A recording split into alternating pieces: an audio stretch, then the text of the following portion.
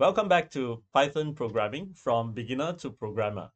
In this session, we're going to embark on a very exciting part of the discussion, linking us from Python to SQL. So if you have seen the previous video segments, you would have already acquired the key concepts behind how SQL processes, stores, retrieves data in its database. Specifically, we've been using SQLite to do a thin layer of implementation of SQL that can recite and works very efficiently within a single computer. So no crossing of network, no remote server and all that. So all these um, improvements, I would say, right? All these shredding of the layers of complicated codes to deal with remote access to database makes SQLite very, very lean and mean, and it is by no means a dumbed down version of SQL. Now, we have learned how to speak SQL in terms of reading and writing data in the previous video segments. In this session, we're going to move towards learning how to use Python only to drive SQL and from SQL to access and read and write data from and to the SQL database. So let's get on with it. The way we are going to pick up this bunch of programming skills basically follows closely how we learn about SQL with a few um, exceptions, of course, because it's Python now. Earlier on, we were dealing purely in SQL, so we were able to perform data access using SQL without using Python. And in some cases, we use a separate software called SQLite Studio to help read and write, create table, and manipulate the data there. Right now, we're going to totally not use SQLite Studio or any other software other than Python and its interface commands with SQLite. So this is the key part of it. And to learn how to access SQLite using Python, we have to have this cursor concept. So this is a concept that any access using program uh, codes to read and write from SQLite database will have to deal with cursor, right? So cursor is the sort of interface concept with SQLite. And then we can, of course, we need to learn how to perform SQL commands. All right, so these 3 bullet points will form the sort of distinguishing part of the Python SQLite interface. Then we have the standard create, delete, update, insert of tables and data and all that. And that pretty much follows quite the same as SQL. So whatever we learn about SQL, just do it here. But of course, we'll try it out so that we actually get it going directly within Python. And we also can use SQL's multiple table access using cross joins and inner joins. And all those can be done in Python as well, Python's interface to SQL as well. So we are able to perform 100% of all kinds of SQL access using only Python. So in some sense, Python is going to be our new SQLite Studio, except it's not going to be user interface oriented. It's not going to be interactive.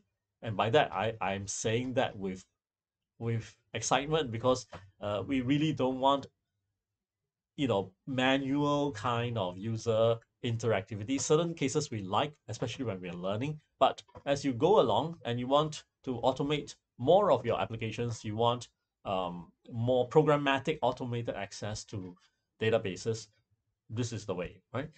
And then we have this part that is new here because we learned about pandas, we learned about data frame, we learned about how to use pandas to access Excel. So we have now 3 kinds of concepts to deal with table-like data. One is Excel, of course, the spreadsheet. Then we can read into pandas data frame. And additionally, now we have the concept of a SQL table.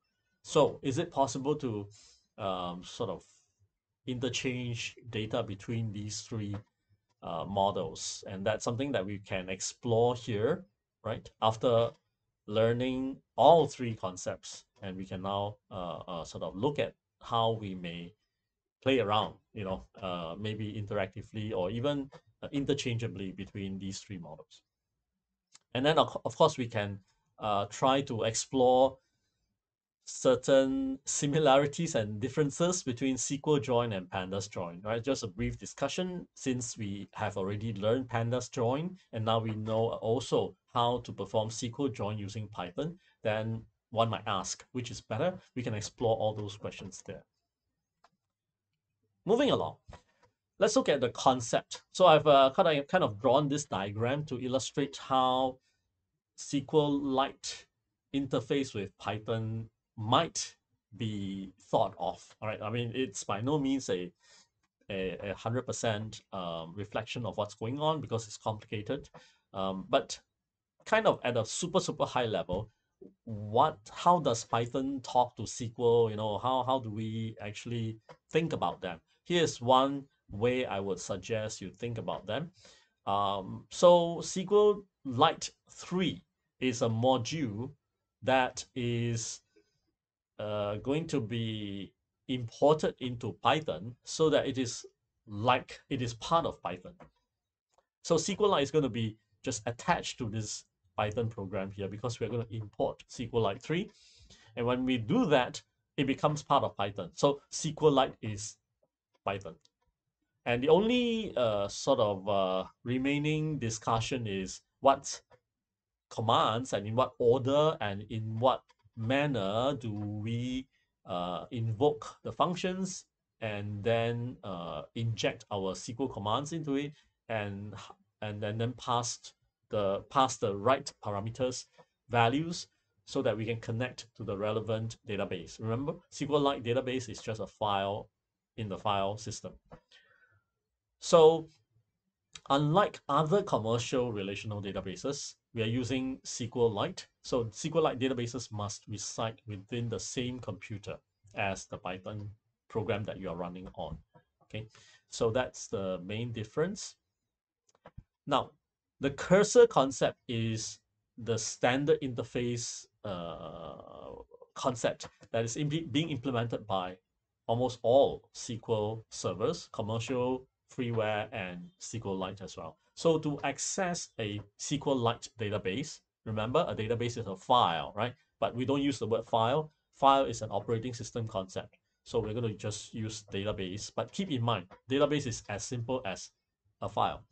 So a SQLite database that's stored on the hard disk, Python program, and our variables and data frames that we have processed or semi-processed via pandas. What we do is we first need to access the file. To do that, our program needs to create a connection. We need to create a connection. So a connection is a SQLite object. A connection is a SQLite object that is going to associate a value. Remember, a value object in Python, like 1, 2, 3, or a function or lambda. These are all values. So it's going to associate a value. It's going to create a new value and link it to that file name, which is, of course, SQLite database. So whenever we touch this object is probably a dictionary, a string, or whatever, but it's going to be called a connection, right? So this connection object will have supporting methods, much like list has supporting methods, append, pop, and remove, and all that. Dictionary has its own supporting methods. String has its own supporting methods. So likewise, this SQLite connection object is going to have its own supporting methods, right? For example, we might say, connection close. So we can just cut off the connection to terminate this